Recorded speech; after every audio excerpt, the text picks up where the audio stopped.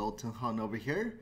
If you have trouble getting ranked in the local 3-pack, those are the map listing on Google, you might have to consider also doing some old school search engine optimization.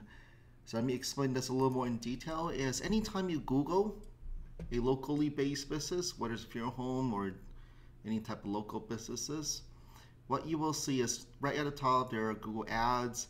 You have local search over here. This is called the 3-pack, and organic. This is how well your website ranks on Google.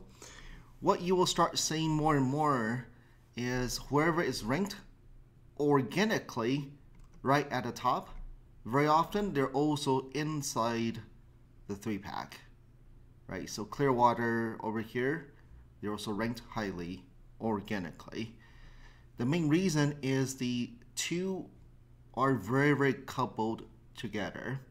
Moz did a survey showing that organic and local rankings are closely intertwined. It's about 50% people think it's very important. So overall, 88% of marketers agree there's a close correlation between local and organic ranking.